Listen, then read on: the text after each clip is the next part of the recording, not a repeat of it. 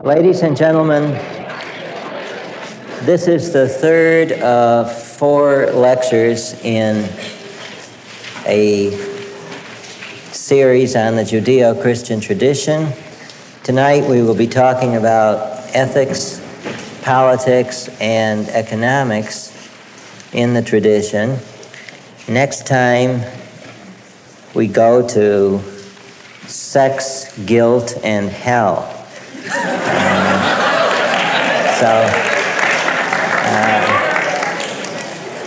That's the usual order.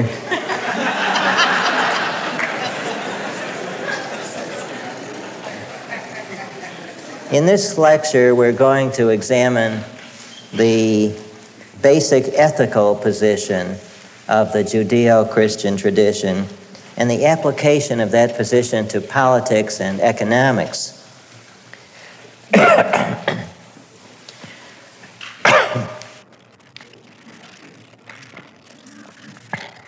That basic ethical position I will refer to as ethical dualism.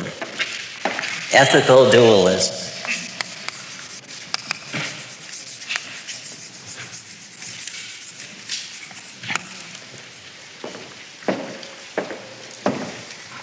Ethical dualism is the doctrine that the values which should govern our daily living are given to us from a transcendent source outside the universe, and that these values are on many crucial points opposed to the values that we might follow were we to depend merely on reason.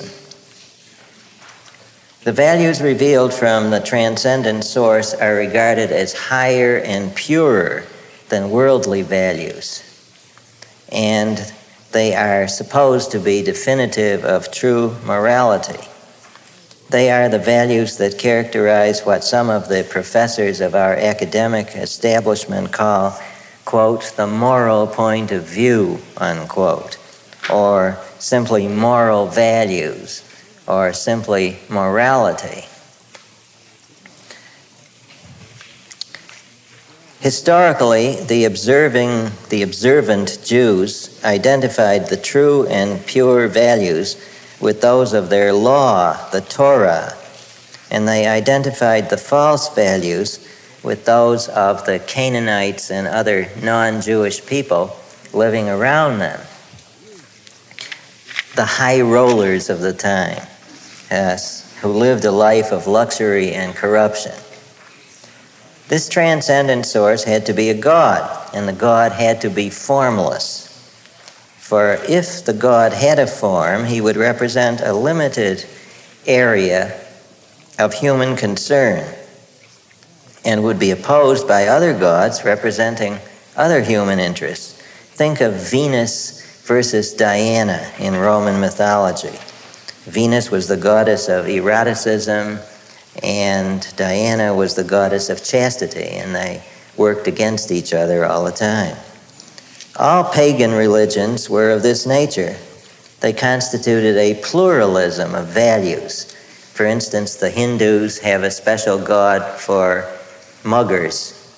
That's a typical pagan value scheme in religion. They deify competing human values. But the God of the Jews was above and beyond all human values. He didn't have to struggle with any other god. He was the supreme master of the universe, the creator. His values and his laws stood in sharp contrast, in opposition to all worldly values. That is why I have called this position ethically dualistic. Now, you mustn't confuse this with the sharp distinction between black and white that characterizes objectivism. Objectivism believes in an ethical duality of good values on the one side and bad values on the other, and believes that they are in sharp conflict. Ethical dualism believes that the true values come from beyond, from outside the world, and it's quite a different thing. The position took centuries of conflict before it finally crystallized and was proclaimed once and for all in the most uncompromising way by the scribe Ezra in 400 BC. That's E-Z-R-A. I mentioned him before. Well, now, Judaism asserts the existence of two opposing sets of values, good values and evil values. What now of man? Does he have the ability to choose between the good values and the bad values? In other words, does man have free will? Well, the Jews assert that in every human being there are two urges, one which is called the evil inclination, Yetzer Hara, and the other which is called the good inclination, Yetzer HaTov. Now, the Jews were not radical dualists like the Zoroastrians. I quote the Talmud now to give you the Jewish point of view. Quote, "The Holy One, blessed be He, created both inclinations, the good inclination and the bad inclination. The evil inclination exists from birth and continues for the whole of one's life. The good inclination is 13 years younger. It comes into existence at one's bar mitzvah and continues for the rest of one's life, the good inclination.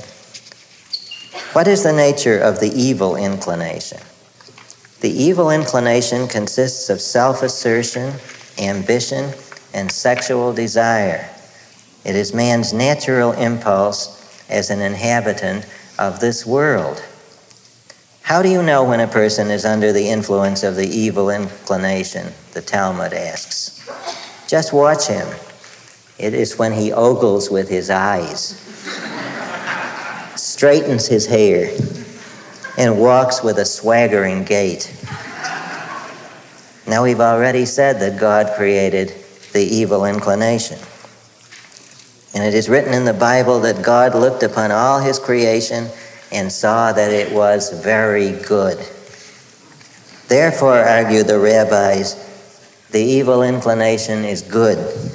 In fact, very good. Why is the evil inclination good? Asks the Talmud. Quote, now here's the answer, why the evil inclination is good. Were it not for that impulse, a man would not build a house, marry a wife, beget children, or conduct a business, unquote. In other words, he would not survive. Now, what is the good inclination? It emanates from the law. It is the influence of revelation upon man.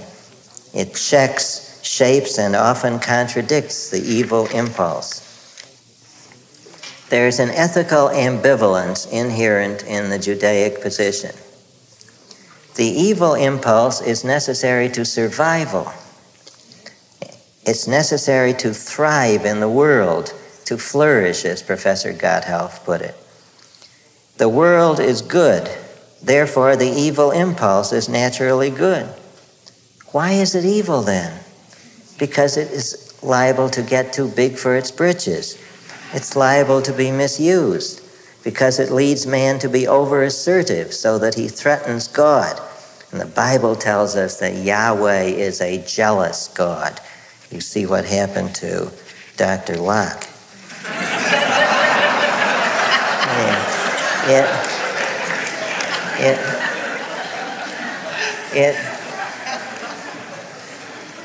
The evil impulse led man to build the skyscraper of Babel. Against this pride of the evil impulse is set the good impulse or inclination, which comes from studying the law. Quote again from the Talmud, "The Holy One, blessed be He, said to Israel, 'My children, I have created the evil impulse, and I have created the Torah as an antidote to it. If you occupy yourself with the Torah, you will not be delivered into the power of the evil impulse.'" So there is an ethical ambivalence in Judaism. The natural impulses of man are called the evil inclination, even though they are necessary to survival, which is good. True morality consists in following the law, which is set over and against the evil impulse. In between the evil and the good impulses stands free will. The Judaic tradition, more than any other, gave us the concept of free will. Although all other events in life may have been decreed by God, the choice between good and evil has not. Man can decide whether to act virtuously or viciously. Behold, says God in the book of Deuteronomy, I have set before thee this day life and good, and death and evil. Choose life that thou mayest live, thou and thy seed. Unquote. Free will thus stands in between the good inclination, which urges the individual to do good, and the evil impulse, which urges him to do evil. Man must choose by throwing the weight of his will with one or the other impulse. Some men choose good. They are the good people, the righteous. Some men choose evil. They are the wicked people, the unrighteous. Since both groups are descended from Adam, you can't blame Adam. The individual is responsible. This is the rabbinical view, the view of the Pharisees, whose descendants are today the Orthodox party. Free will has always been the majority view among Jewish religious authorities, and they passed it on to some Christians, whom we will deal with later. The good impulse is embodied in studying the law. If you want to be really good, you go and study the law. To quote the Talmud again, if this despicable thing, the evil inclination, meets you on the way, drag it along to the house of study, unquote. But there are some hints in the Talmud of a tendency toward determinism. The evil impulse may take possession of a man even though he has struggled earnestly against it. What is such a person to do?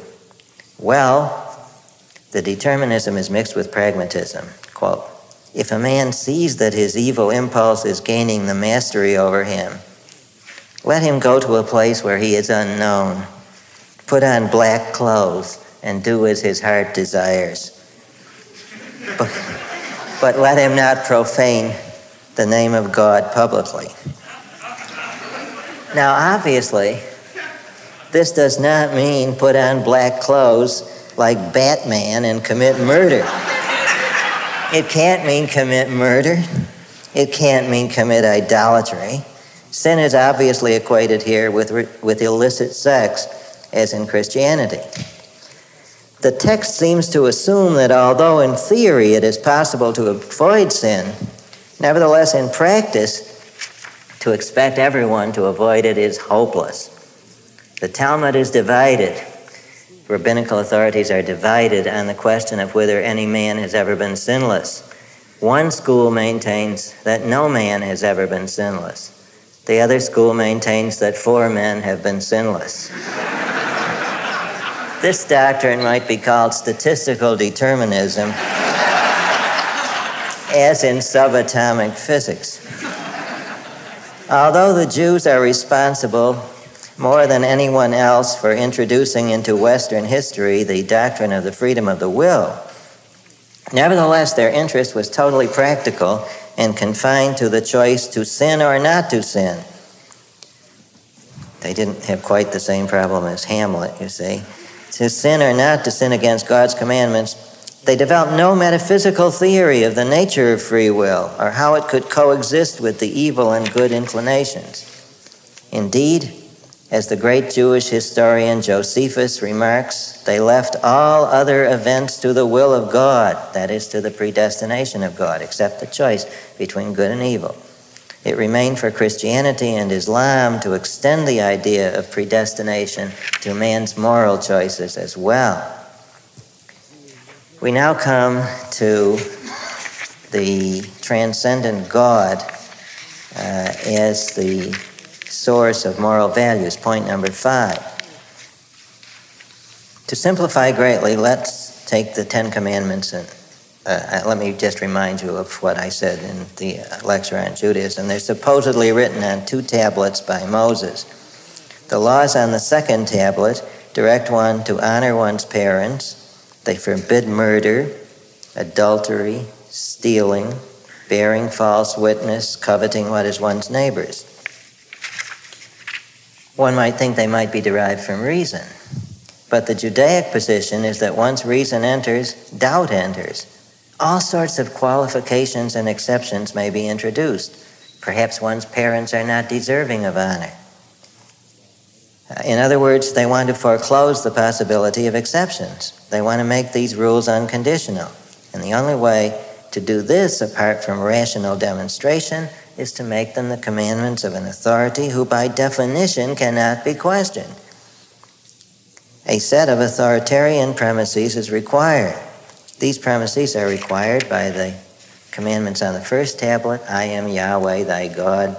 Thou shalt worship no other gods, nor make an image, nor bow down to it, for I am a jealous God. You shall not misuse my name. You shall keep holy the Sabbath. These commandments on the first tablet literally put the fear of God into the sinner. They establish all the other commandments with the force of taboos. And in Jewish history, the law once given kept expanding as the rabbis built what they called fences around the law, additional precautionary measures to prevent even unintentional encroachment. The official number of commandments of the law is 613. I started Xeroxing them for you, and I realized that I might get into difficulty with copyright problems with Yahweh. So it was from the Jewish Encyclopedia, so I decided I didn't have time to get permission.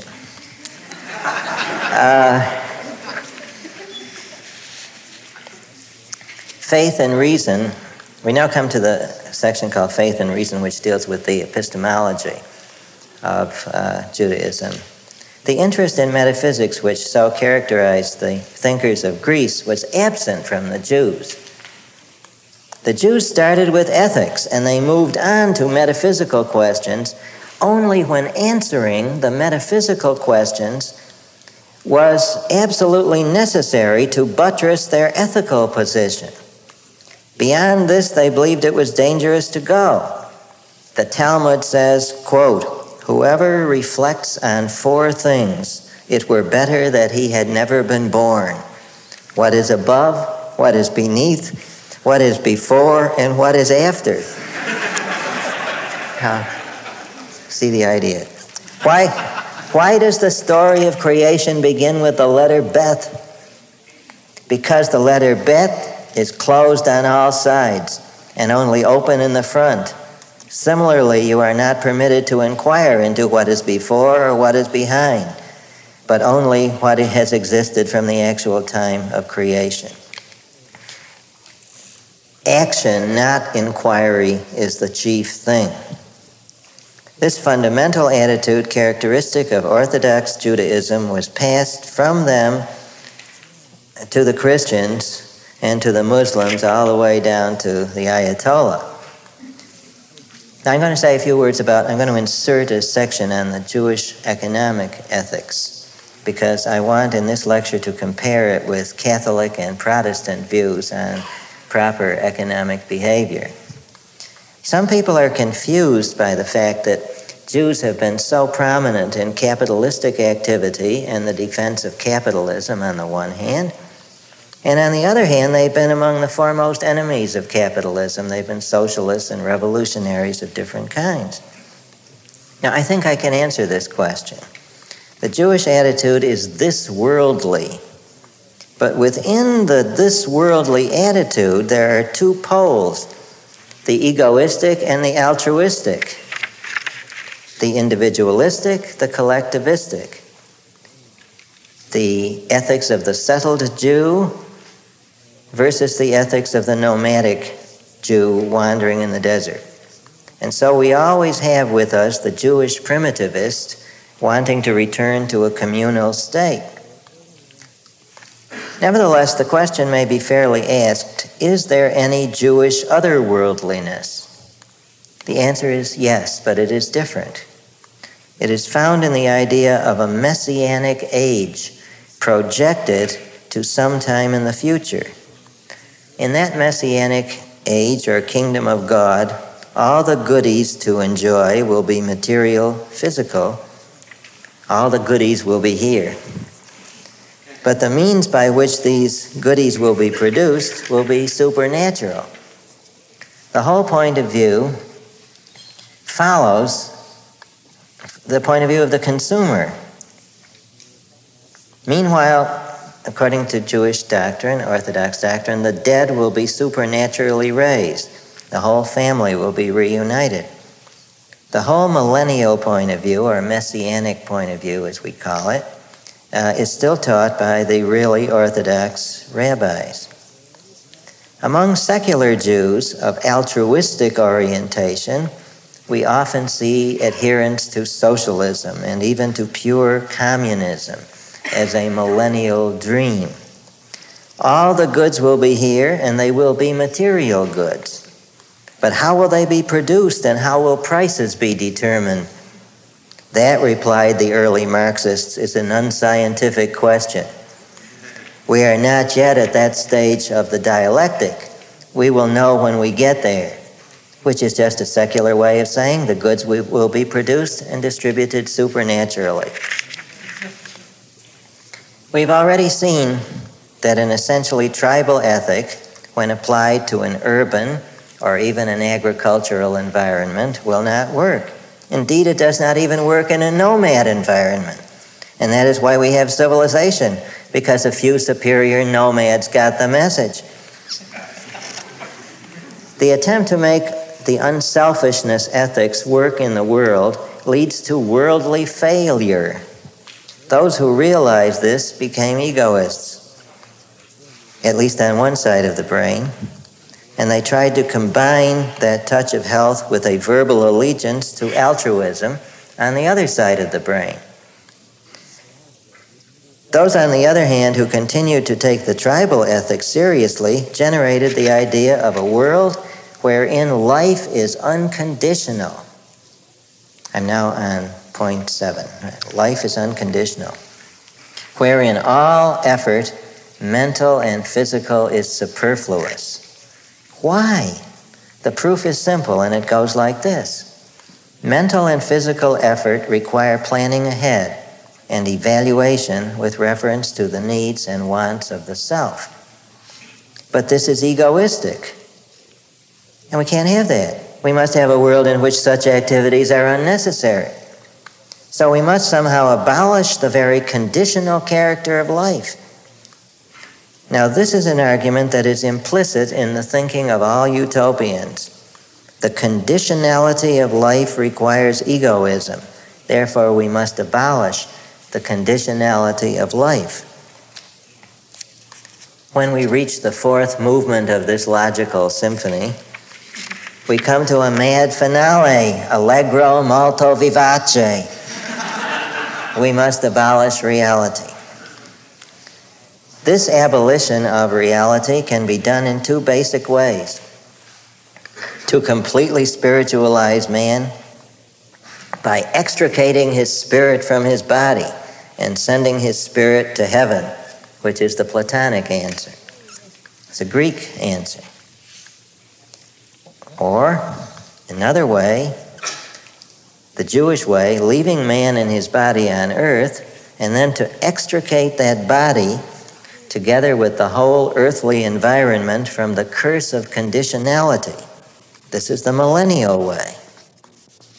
Now, the Jews, by the very nature of their value system, were committed to life on earth. And they were committed in the latter part of their development to the doctrine of the resurrection of the body. So they were committed to the second view, that an ideal life lay in a golden age in the future, wherein the Garden of Eden would be restored, all work abolished, the conditionality of life for all animal species abolished, Food simply drops from the trees into one's hand. The lion lies down with the lamb. The slaughter of animals is abolished, and everyone lives contentedly. I guess it would have to be on a Pritikin diet. Remember, the Garden of Eden was on earth. Now, how could such an order be established? Only supernaturally, said the really consistent Jews and Christians. By God's literally taking power and establishing his kingdom over the whole earth. This is what is meant by the kingdom of God, or the millennium. Now, there have been Jews and Christians, really ex-Jews and ex-Christians, who have tried to retain their the value system of the millennium without the supernatural apparatus necessary to maintain it. And of course, they are the socialists and Marxists that I referred to a few minutes ago. They proclaim that what they want to establish on earth is the values of the prophets, the ethics of the Sermon on the Mount, but not the dogmatic religious beliefs that lie behind them. I mentioned before the existence of two sects I want to remind you of once again, the Rechabites and the Essenes. In the Judeo-Christian tradition, some people have attempted to revive the pure ethics of the tribe. We have seen this in Judaism among the Rechabites and the Essenes. The Rechabites refused to dwell in towns or to build houses. They were sworn to remain tent dwellers. They refused to plant vineyards. They refused to drink wine. They're one sect. At one time, also, there was a kind of religious order among the ancient Jews known as the Nazarites, N-A-Z-I-R-I-T-E-S, who also abstained from wine and who were forbidden to cut or trim their hair in any way. Then there were the Essenes, or the Dead Sea sect, who lived in a great commune, administered daily baptisms, and laid out military plans for the coming war of the sons of light against the sons of darkness. In Christianity, of course, we have monasticism, but we also have messianism and millennialism. In Islam, we have all sorts of strange sects like this, especially among the Shiites. And we can see it in the present Iranian revolution with its veiling of women and its lust for blood. All these phenomena represent tribalist movements within a settled civilization which by its nature calls for individualism. Now we come to point 9, Jesus' teaching concerning the politics of the kingdom. We're flipping over on the Christian side now, insofar as Jesus can be called a Christian. Now we come to Jesus' teaching on the politics. Remember, it was a kingdom. He did not preach a republic of God with a Bill of Rights, but a kingdom of God with a bill of duties. The Messiah was to rule absolutely over the whole earth. Needless to say, there would be no separation of church and state. The incident in which Jesus said, "Render unto Caesar the things that are Caesar's, and unto God the things that are God's," means that he's giving that advice as long as the Romans are around. But he expected God to abolish the Roman power. As for those who were to be the subjects of the kingdom, Jesus expected they would be a select group chosen from the beginning of the world. The evidence of the Gospels is that he believed in predestination. For in one place he says that God is deliberately stopping the ears of certain people so that they won't hear his message. Again, the use of force is not ruled out by Jesus. Everyone is invited to a great messianic banquet. But people give all sorts of excuses, and Jesus is portrayed as directing his disciples to go out into the highways and byways, to kidnap people, bring them in to take the places of those who have refused the invitation. Let's look at his teaching concerning the economics of the kingdom of God. If Jesus had written a book called Superhuman Action, a treatise on economics. His views on production would have been summed up in the following formula. Consider the lilies of the field and the birds of the air. They toil not, neither do they spin. But their heavenly Father supplieth all their needs. Let it be the same with you. Take no thought for the morrow, what you shall eat or what you shall wear. Your Father in heaven knoweth all your needs. Which of you by taking thought, that is by planning, can add a foot to his stature? Apparently they didn't know about modern technology which could enlarge various parts of the human body. So that just as one's height is a brute fact of nature, so is the appearance of products on the scene. As for consumption, Jesus' ethics is one of self-sacrificing sharing combined with suspicion of wealth. It is easier for a camel to go through the eye of a needle, he says, than for a rich man to enter the kingdom of God. If you want to do more than just follow the law, he said to the rich young man, sell your goods and give the payment to the poor. Now we go to the Christian transition to a dualism between the spiritual and the secular. By the year 100, Jesus had not returned, as you probably know, and the church began to de-emphasize its belief in the nearness of the end of the world. Instead, the church began to claim that it was the kingdom of God on earth, a spiritual enclave opposed to what was called the world. So you had the church versus the world. The work of the church was now conceived as the salvation of individual souls by rescuing them from, quote, the world, unquote. This meant freeing them from bodily values and transporting them to a higher realm of spiritual values. Where did the church get that idea? Plato, yes. This is the Platonic influence coming into the church now. Life in the church was conceived as a strenuous preparation for entrance into heaven. Just as Plato had conceived philosophy as a preparation for death, those are his exact words, a preparation for death. So now the church conceived the Christian life. The old Jewish messianic doctrines were replaced by a Platonic scheme. The resurrection of the body in the millennium were replaced by the immortality of the soul and its life in heaven, contemplating the divine essence. The church now made a sharp distinction between the spiritual realm and the secular. The spiritual was good, the secular bad.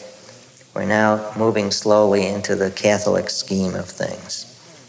The church forbade its members in the years 100 to 300, this was when the church was being persecuted. The church forbade its members to take any political or military office or to enter the fields of drama, art, rhetoric. For all these were inextricably mingled with idol worship or emperor worship.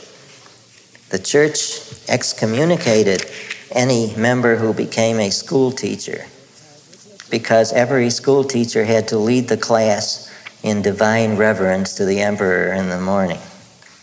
It excommunicated carpenters, stucco workers, cabinet makers, gold leaf beaters, painters, workers in bronze, engravers, florists, anyone else who indirectly contributes to pagan temple worship.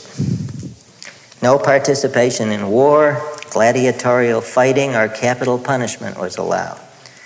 The pagans naturally felt that if Christianity prevailed, society would go to pieces. This did not happen. Now, actually, there were many Christians during this period who managed to find a way of compromise. Some of them even became pagan priests, or flamens, F-L-A-M-E-N-S. A flamen is a pagan priest. the pluralist flamentes, really. And they would preside at ceremonies in which the emperor's statue was worshipped, even though they carefully evaded worshiping the emperor's statue themselves. These Christian pagan flamentes would have long sticks around which were wound flowers, and they would come to the fore in a Roman city and they would say, "Will the emperor worshiping party please proceed?" And the poor other people had to come out and worship the emperor, and the flamens would lead them, and suddenly he would disappear around the corner. So that gives you the idea of how some Christians managed to survive. The society did not immediately go to pieces. And the reason was what we call the Constantinian establishment. The Constantinian establishment. I'm at point number 12 now. By the Constantinian establishment is meant literally the establishment of Christianity as the official religion of the Roman Empire. This took place in the 4th century by a series of official acts.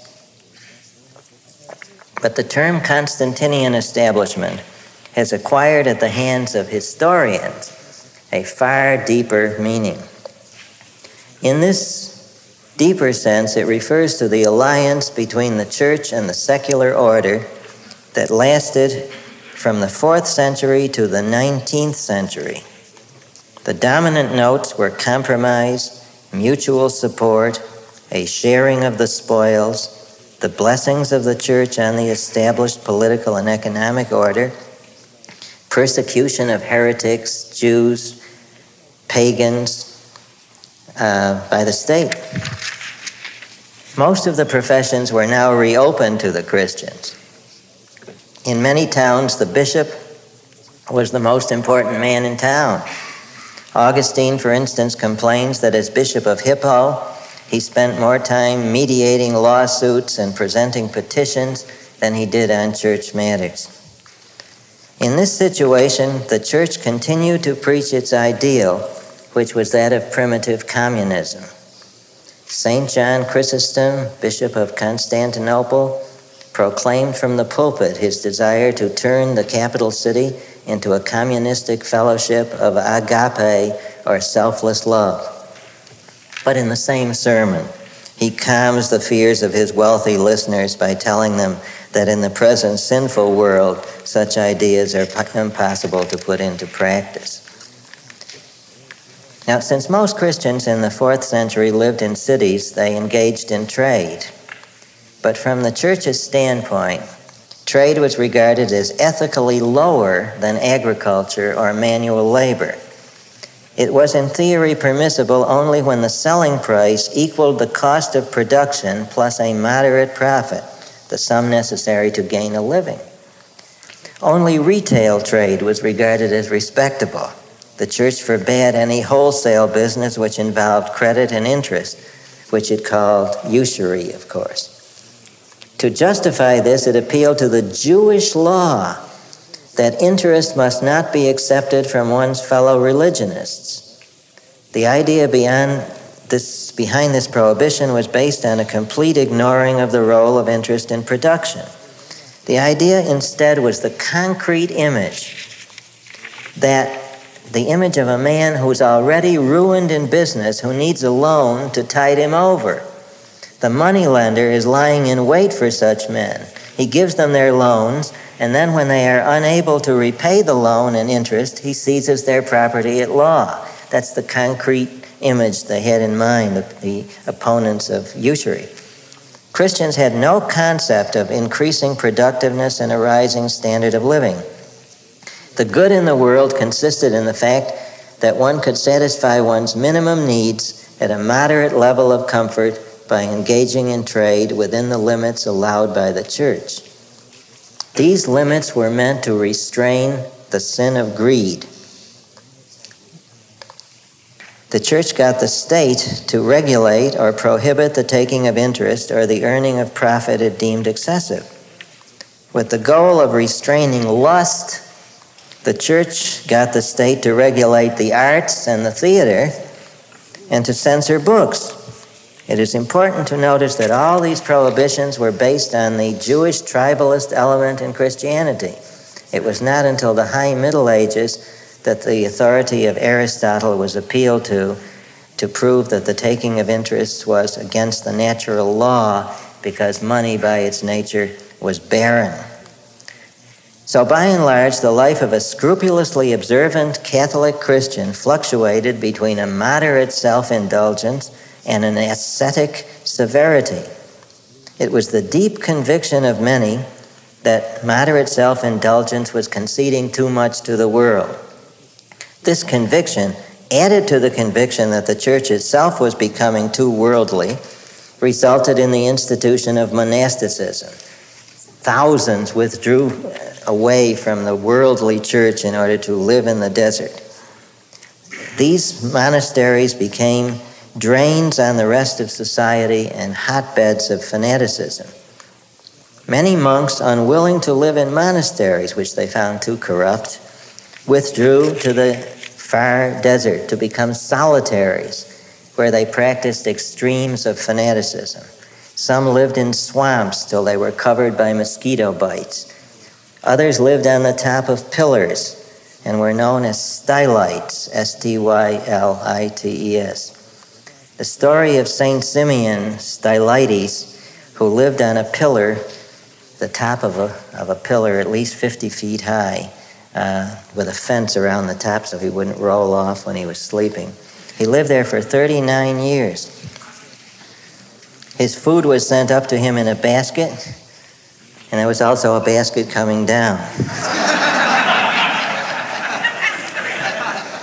The Roman emperor himself used to go and stand at the bottom of the pillar and call up to Simeon for advice on how to settle theological controversies.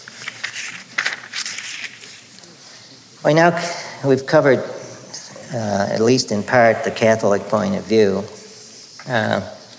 Let's come to the Protestant ethic of the economic ethics. The economics of the Judeo-Christian tradition must be understood not only in terms of Judaism and Catholicism, but also of Protestantism. We cannot pause to discuss the theology of the Protestant Reformation, except to note that it included a breakdown of the distinction between the sacred and the secular, repeal of the doctrine of the superiority of the monastic life, the emphasis on the everyday, workaday life of the ordinary man as the road to salvation, emphasis on business and the secular family home as workshops of salvation. All this was based in turn on the doctrines of absolute predestination, justification by faith alone, and individual responsibility to God without the mediation of the priest. These doctrines I've explained in outline in my lectures on Protestant fundamentalism. It is important to realize that there were two versions of the Protestant ethic, the Lutheran and the Calvinistic. The Lutheran prevailed in North and East Germany, in Scandinavia, Finland, and Estonia. The Calvinist prevailed overwhelmingly in Switzerland, the Netherlands, Scotland, among the French Huguenots, and to a sufficient degree in England and the United States for us to identify it as the WASP ethic. Well, now let's look for a few moments at the Lutheran economic ethics. Lutheranism is closer to Catholicism than is Calvinism, and Lutheranism retains much of the medieval agricultural class stratified outlook.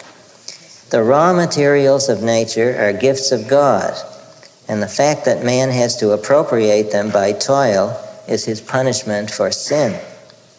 Hard work is a remedy for sin, and its significance is ascetical and manifests itself in precision and technical exactitude. Responsibility for one's work is a matter of self-discipline.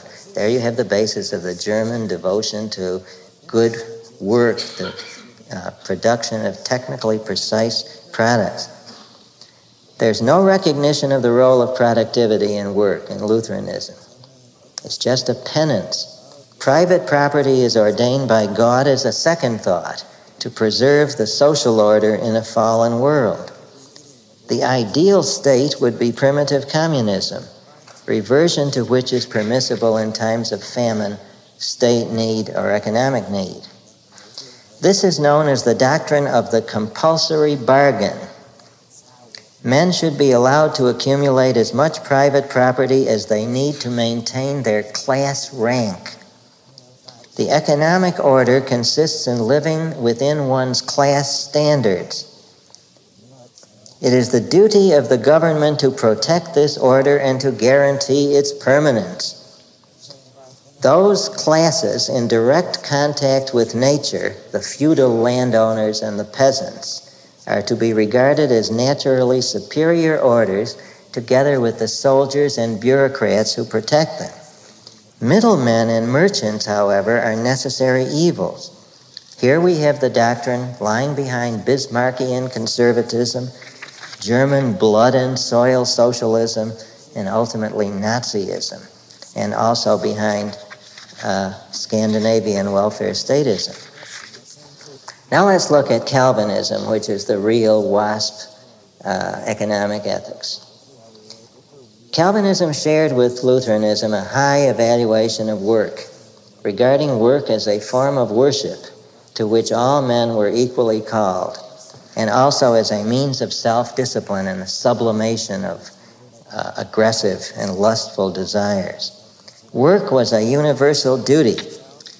Monks were banished and beggars were arrested as vagrants. The economic ethic of Calvinism also shared with Lutheranism its anti-mammon spirit, its emphasis on modesty and moderation. It instituted laws against luxury, which it prosecuted with unusual severity. Calvin also believed that poverty encouraged the Christian virtues, and he violently denounced the great Catholic trading centers of Venice and Antwerp. However, special circumstances reversed the anti-capitalistic trends in Calvinism. Calvin's own city, remember Calvin, which city Calvin ruled? What was it? Geneva. It was a town of 20,000 people based on a mercantile rather than an agricultural economy. It could maintain its independence, and therefore Calvin's rule, only by successful competition in trade with nearby cities like Lyon. When Geneva lost its cloth and velvet trade to Lyon, Calvin acted vigorously and introduced the manufacture of watches, which are on everybody's wrist today. Calvin was a practical man who emphasized those aspects of behavior which were possible for men to achieve. He therefore quickly integrated his work ethic with the rising capitalistic spirit.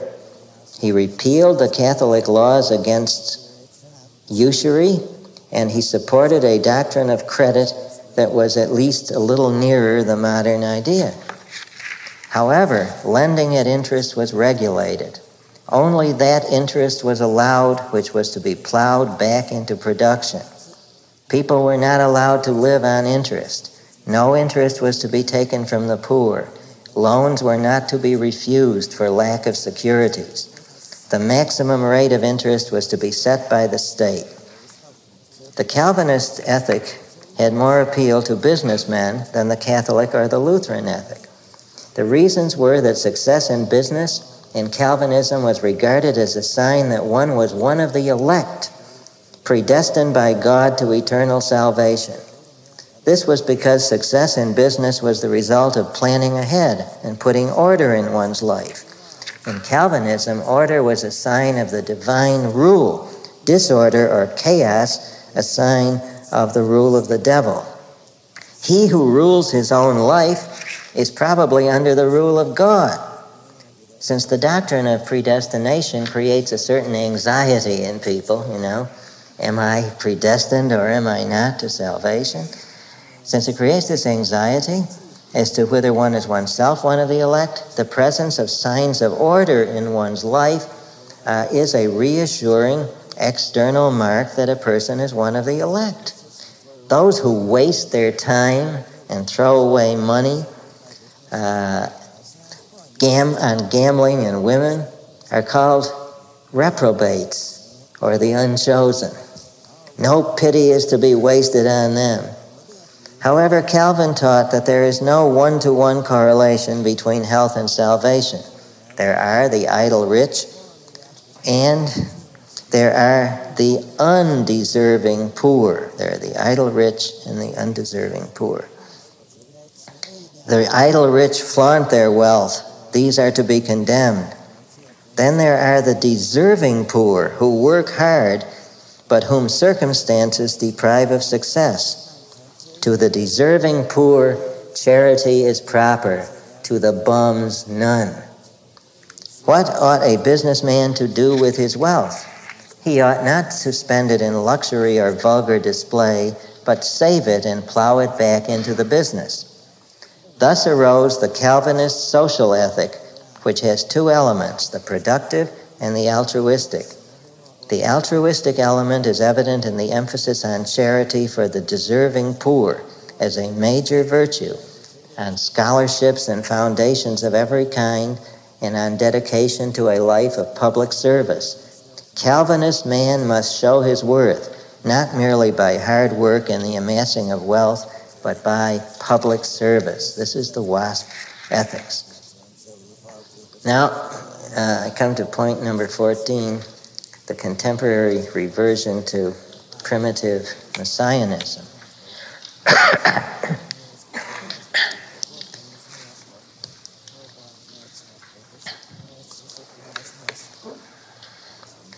Finally, the uncomfortable alliance between Christianity and capitalism began to dissolve in the 19th century when churches were more and more disestablished and became more voluntary organizations.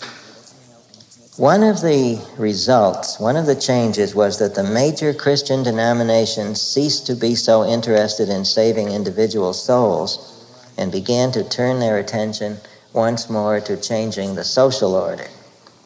This meant the breakdown of the Constantinian establishment in the broad sense and the reversion to primitive Judaic messianism, the belief that the kingdom of God could be established on earth. This took three forms. One, the expectation that Jesus would soon return to establish the millennium. Two, the social gospel.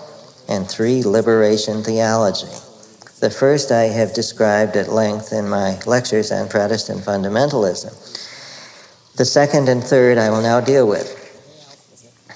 First, the social gospel. In the first half of the 20th century, the leaders of many of the establishment Protestant churches in America had basically lost their faith in supernatural Christianity. This loss of faith was intellectual. It was due to their knowledge of science and of the critical study of the Bible. They asked themselves, what was left of Christianity? They answered, the values it teaches, the values of altruism and self-sacrifice. The importance of Christ's death on the cross was not that it had saved the world, but that it was the supreme example of self-sacrifice. A ministry, therefore, could regain a sense of social relevance by preaching and working for the values of Jesus, rather than for the doctrine that he was the Savior of mankind. In this way, they could help bring in the kingdom, as they put it. Pulpits subsidized by businessmen resounded with denunciations of the selfishness of capitalism. The Protestant clergy in this way implanted in the minds of American businessmen the thought that they were doing something unworthy and immoral by making money, and that they could only put meaning back into their lives by large donations to charity, by working in public service, or participating in various kinds of prison reform or other social reform, or by promoting government regulation of business. Once the Depression had hit, businessmen influenced by the preaching of such clergy were foremost in supporting the New Deal.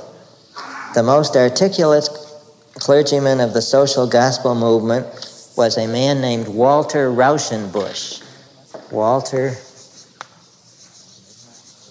Rauschenbusch.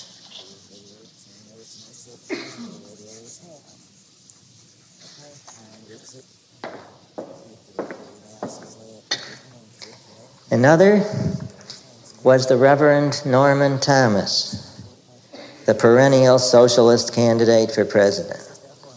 It should be noticed that the movement spread to Reform Judaism as well, and many Reform rabbis were led to declare that as long as the teachings of Jesus rather than his divinity were preached in Christian churches, there was little to distinguish Christianity from Judaism. It was at this time that the term Judeo-Christian tradition became current. But the social gospel was an upper-class movement, largely dissociated from anything revolutionary. We cannot say the same of the next movement, which will be our final topic. This is liberation theology. In the 1960s, a new school of thought came to the fore in the Catholic Church. This school of thought at first called itself the theology of hope, but later adopted the name liberation theology. It was led by the left wings of the Jesuit and Dominican orders, the two most learned orders in the Catholic Church. They were assisted by priests and nuns of all orders in the church, especially Franciscans who have always worked with the poor, as well as by thousands of parish priests and hundreds of bishops in transforming what was essentially a school of thought into an active social movement. The liberation theology people made the Protestant social gospelers look like parlor pinks. The Protestant social gospelers had been essentially reformers, whereas the liberation theology people were revolutionaries of the most radical kind. A consideration of their theological position and of their activities will throw much light on everything that we have been saying so far. The liberation theologians reject entirely the Constantinian establishment, its vertical concept of salvation, extricating the individual soul from the body, and its compromise with the world, telling your parishioners, don't worry, we're not going to put the kingdom of God into effect in the world. The liberation theologians advocate that the church go back to the original Jewish concept of redemption, in the sense of redemption from slavery in Egypt.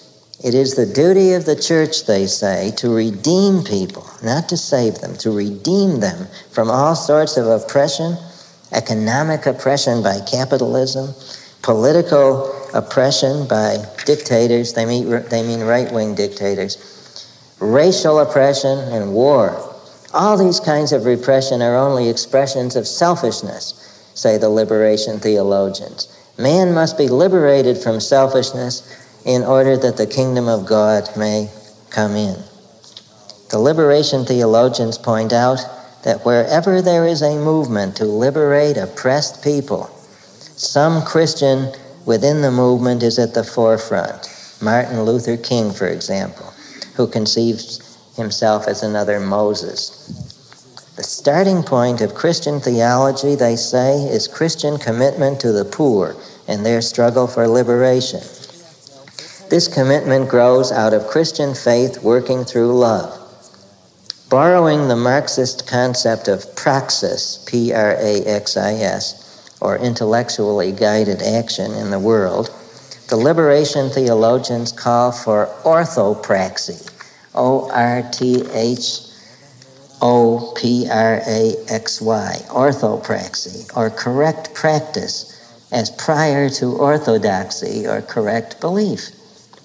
In the experience of orthopraxy, or solidarity with the oppressed, comes the insight that the church as an institution must give up the notion of any otherworldly salvation that tolerates or condones what they call the social injustices of the world.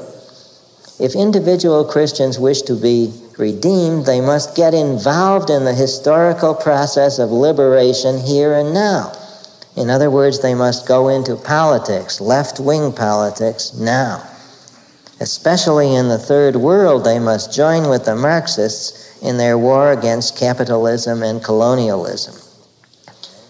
Most liberation theologians are explicitly committed to a socialist economy, and most are committed to active cooperation with Marxists in achieving it. In some mysterious way, human political action is the incarnation of God's redemptive plan for mankind. Union with Christ is relating to this redemptive process. It is struggling to build the kingdom of God. This struggle to build the kingdom of God involves, writes one Jesuit, quote, a priority of utopian perspectives over factual ones. A priority of utopian perspectives over factual ones to those who work in hope, unquote. In other words, we need not devote ourselves to a factual study of economics in order to discover whether a socialist economy is workable, whereas Marx had declared that any such factual study is unscientific. The liberation theologians proclaim that it is irreligious. It goes against hope, they say, and the dimension of hope negates that of fact. Dialectic, you see, the Hegelian influence here. This is merely a Christian version of Marxism. Or you can put it another way around. Marxism is the secular version of Christianity. For consider the three main virtues of Christianity: faith, hope, and charity. The Marxist equivalent of faith is raised class consciousness, the feeling that one is being oppressed, plus commitment to the proletariat as the agent of liberation. The Marxist equivalent of hope is the blind trust that somehow a socialist economy is possible. And the Marxist equivalent of charity is identification with all the oppressed. Arise, ye wretched of the earth is therefore just another way of saying, blessed are the poor, for theirs is the kingdom of heaven. Thank you.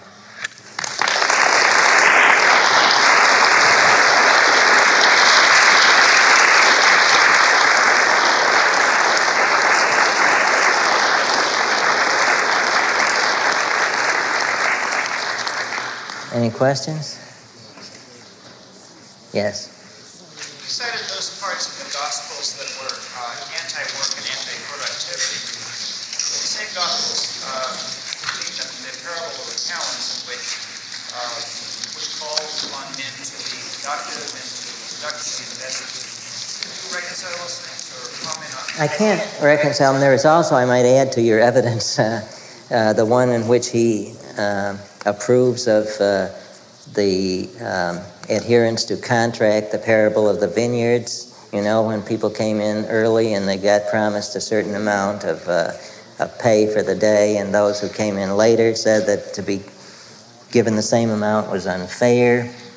And Jesus said, you got what you bargained for, he said to the people who had come in early. I did the best I could on the market. I think that it is, in the first place, it is very difficult to see what Jesus' actual point of view in economics was. For another thing, I think that he was trying to make a moral in each of these parables, and he was basing it on the nature of contract per se, and that people should not expect to gain more than they have contracted for. So he had another message behind each of the parables in question. Now, what I quoted from was not, I think it was not from any parables, but from statements that he made, which seemed to me to reflect an actual systematic economic attitude. So it's the fact that they are parables that probably make the difference. Yes? The person in the white. George, was there any case in which the social gospel resulted in a dropping of the concept of supernatural? Was there, I didn't get one word, was there any, what came after any? Any case, any instance in which the employment or the efficacy of social gospel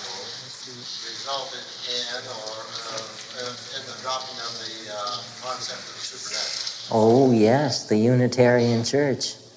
The question was,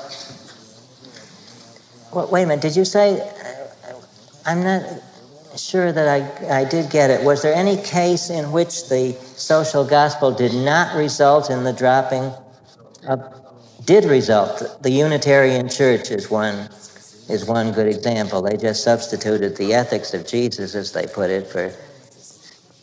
The question was, did the social gospel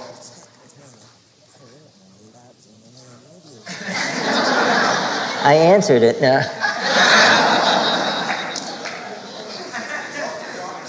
Can you give an example? He said. He said, Bob Dunn asked, will you please give an example of a case in which the social gospel resulted in the dropping of the dogmas of traditional Christianity? And I answered the Unitarian Church would be one example that I can think of. Norman Thomas would be another example.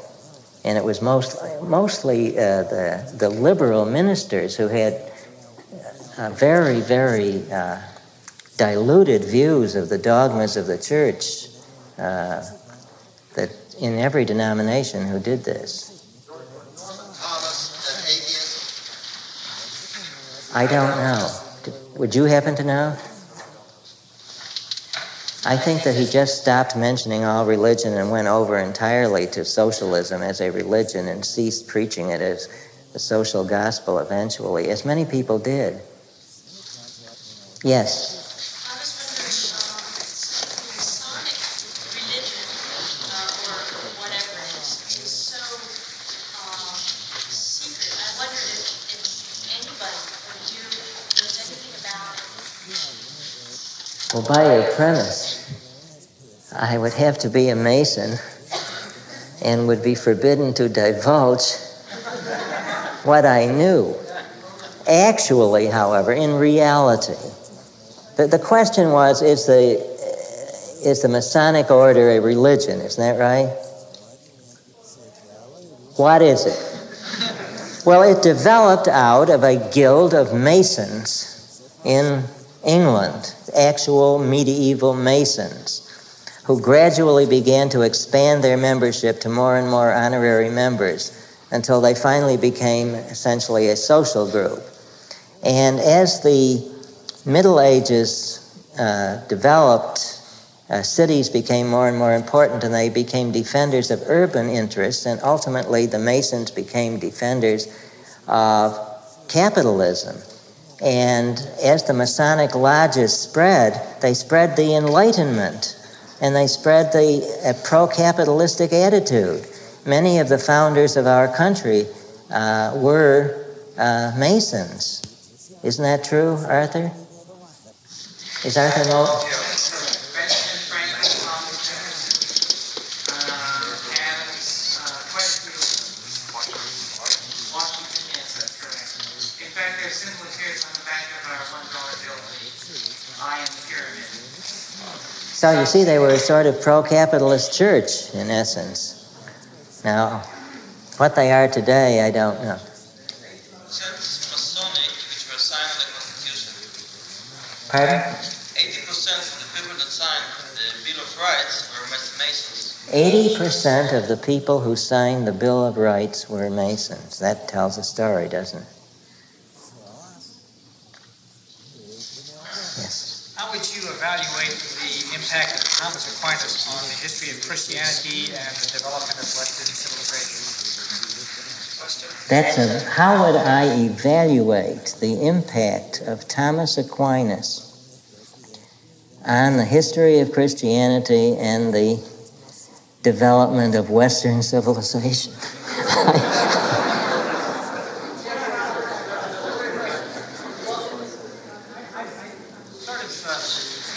Note the omission of Aquinas in your outline. Yes. I omitted the entire High Middle Ages.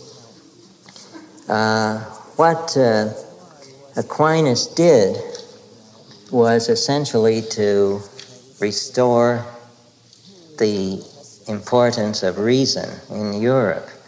And he divided man into two autonomous parts, the part which was involved in salvation and the reason per se.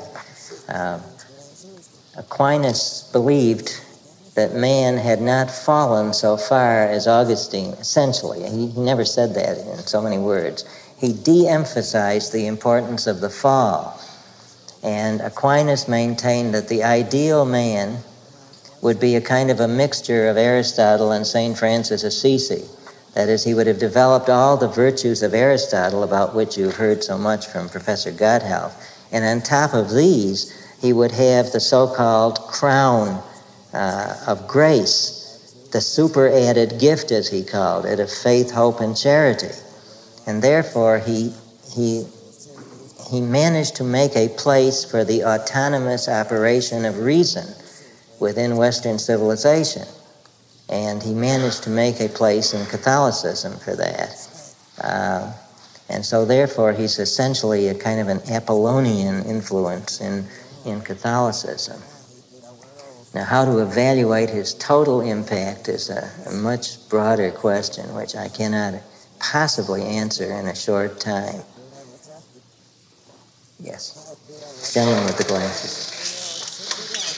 What, if any, was the influence of existentialism in 1930s in Protestant? Yes, Jack. If by existentialism you mean the Protestant existential theology as well, and one takes people like Reinhold Niebuhr in this country, Karl Barth in Switzerland, and so on. Now, you ask, what was the influence of this movement on whom? Well, let's take the thought of Reinhold Niebuhr as an example. Niebuhr, in effect, embraced the importance of working for, quote, social justice, unquote, in the social democratic sense. But at the same time, he said, you must realize that we are all under judgment by God. Even in the process of working for better conditions, we are ourselves saddled with a kind of a power motif, and therefore are imperfect. Therefore, men cannot by their actions really bring in the kingdom of God at all. All they can do is restrain evil in the world. In the case of Karl Barth, the way in which it ultimately turned out was that he opposed Nazism, and he then turned around and opposed anti-communism. So that's one line of answer to your question. Well, the notion of God is dead was the last cry of despair on the part of the clergy who wanted to be relevant to college students at the time. I remember in one university in North Carolina, they're holding a funeral in the chapel for God. And some of the girl students were fainting with ecstasy as God's coffin was carried in. I don't think the God is dead movement, I don't think it was very important. I don't think it lasted very long. Some people said he is not dead, but hiding in Argentina.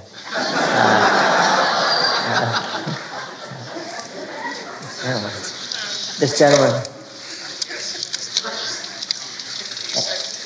You said that according to one Jewish tradition, there have been 4 sinless human beings. Is that Alan Gotthelf?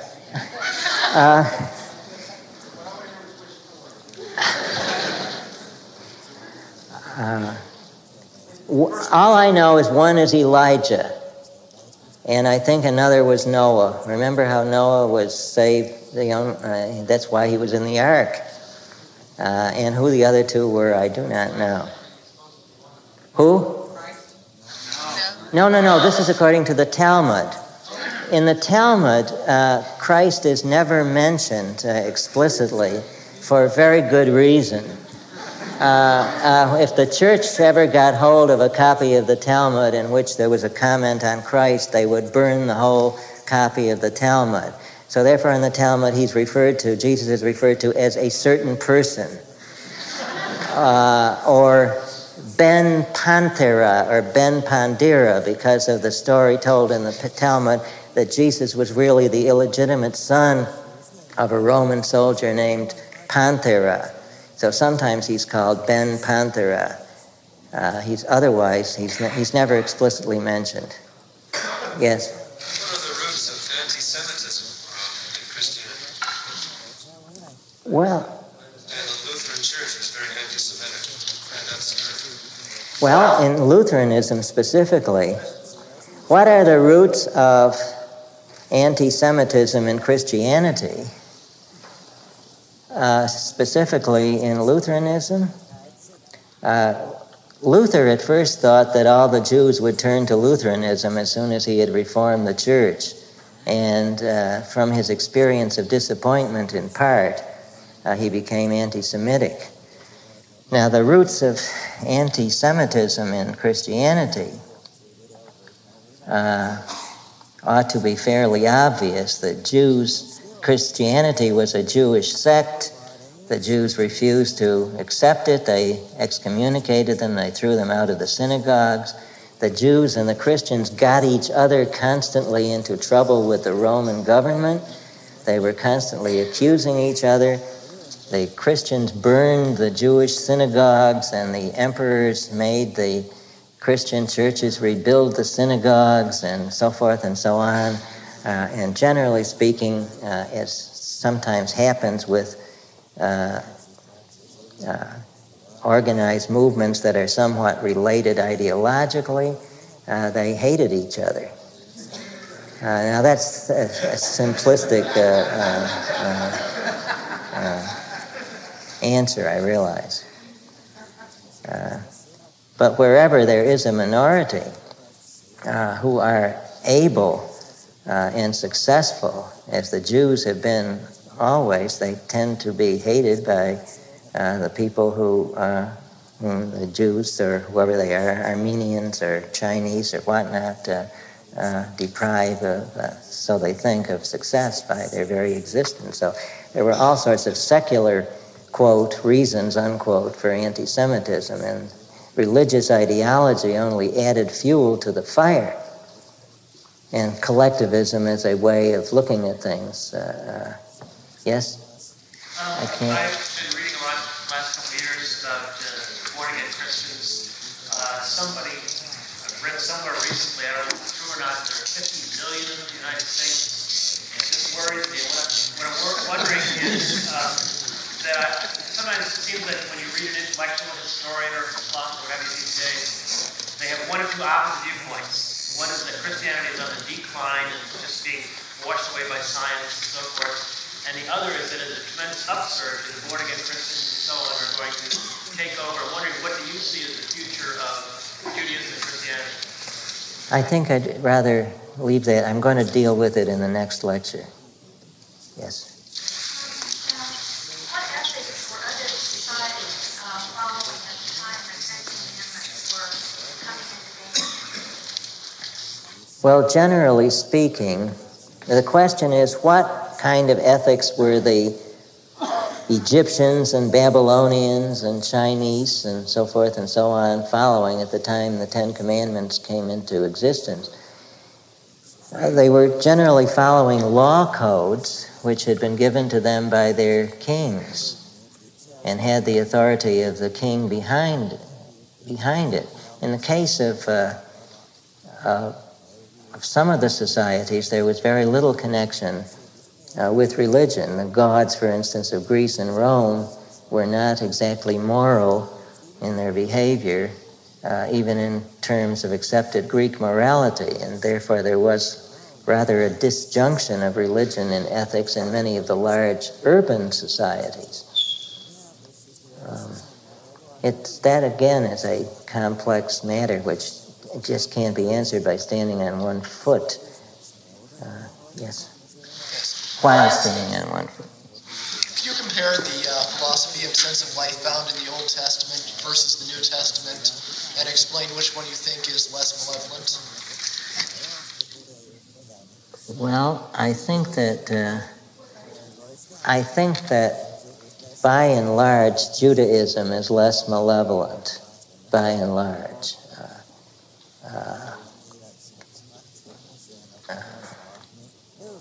Again, to compare them in detail is what I have been doing in these last two lectures. And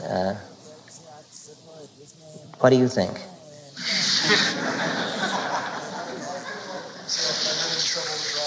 What? I've heard a lot of detail, but I was having trouble drawing the connections. I think that observant Judaism has one life-denying defect, which is encouraging obsessiveness and worry, which is to be found rather less in Christianity. But that's a psychological rather than a philosophical phenomenon. Yes? Violence with the disciples?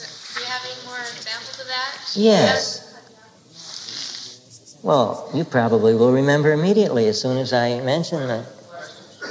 When did the lady is suggesting that maybe I was wrong, or she was questioning whether Jesus had ever advocated violence. Well, he even engaged in violence. Does anyone remember? Cleansing of the temple, overturning the tables of the money changers in the temple. Certainly he thought that political violence was sometimes necessary. On the other hand, at the time the Gospels were written, the authors of the Gospels were very anxious to get in good with the Roman government, and therefore they tended to play down this whole aspect of the stories of Jesus. For instance, when Jesus was arrested in the Garden of Gethsemane, as you will remember, St. Peter is supposed to have pulled out his sword and cut off the ear of a servant of the high priest, and Jesus told him not to resort to force. But anyway, St. Peter was carrying a knife, a sword. So there are some scholars who believe that Jesus was an actual zealot, that is, a revolutionary, but actually so little can be established about Jesus that it's hard to say. How did our system of measuring years in terms of Christ's birth begin? That began somewhat after the year 500. A little after the year 500. I don't know the details. It was obviously by a Christian. The gentleman on the end of the... I was wondering, you described how the Jews thought that we had these three things in us, the good, the evil, and the free will. And I was wondering if you thought there might be any connection at all between that and Freud's idea of the ego and the superego and the id.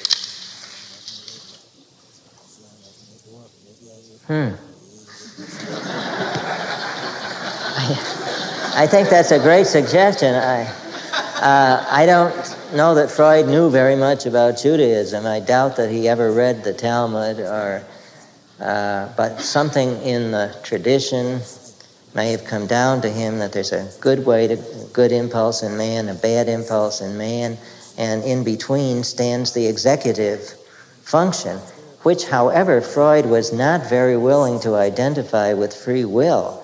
I mean, the ego itself was determined, you see, by unconscious impulses and so forth and so on. So Freud's determinism is an obvious departure from the Judaic tradition.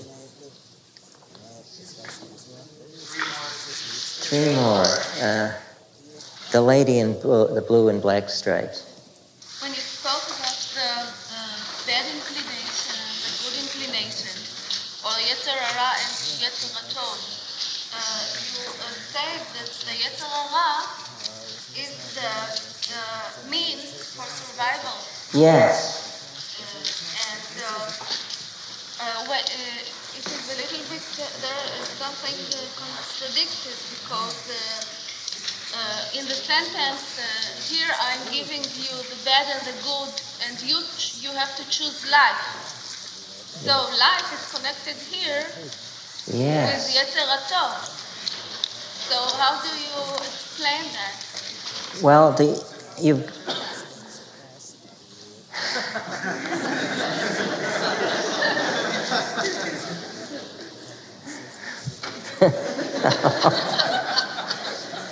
That's the Yetzer Hatov. I don't have the good Hebrew pronunciation. Is the good inclination, and the Yetzer Hara is the evil inclination. Now, the evil inclination supports life in the sense that it supports survival. And you've got to have a certain amount of, let's put it this way, aggression and lust and so forth and so on in order to make it in the world.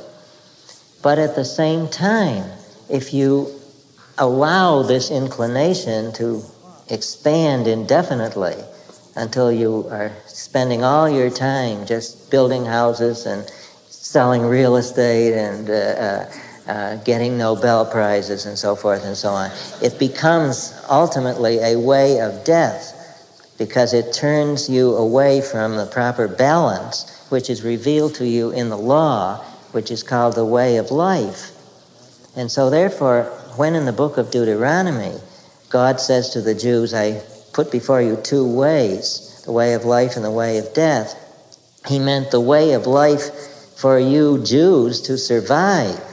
This is the way which if you follow as a group, an ethical way, you will ultimately survive. That's the way of life. The other way, you'll just go to pieces like the other, in the Passover service, the Babylonians and the Assyrians, and they mention all the people who have disappeared from the surface of the earth, and the Jews are remaining. And so it is a way of life in that sense because their own ethnic identity has been maintained by the law. Now there is another sense, however, in which the evil inclination is the way of life, and that is that you need a certain amount of aggressiveness and selfishness in order to survive. So the contradiction that you saw there is something that I said was built in as an ambivalence in the Judaic ethic. Yes? So if the difference between the good and the bad inclination is only in measurement, till some point, perhaps it is not a dualism. Dualism, yes. It is some kind of process which is one. So perhaps the dualism explanation is not somehow not true or not accurate. Maybe the word dualism was the wrong one for me to use as a suggestion. Which is existing in the Judaism. Well, from the fact that it's supposed to come as a commandment from outside, and from the fact that people who follow these commandments often fail in life, like Job, you say, that the evil prosper and the good man is punished. People have drawn the conclusion that the moral values are not necessarily the values of success, that there's a problem of evil. Even though we follow the law, we get swept up in the Holocaust. And so it's this aspect which I call dualism, which I do have some reservations about. You remember I said at one point it was not as strong as the Zoroastrian dualism, where you have two gods that are fighting against one another. So I would accept your criticism as a modification of what I have said. Thank you. How many more, George?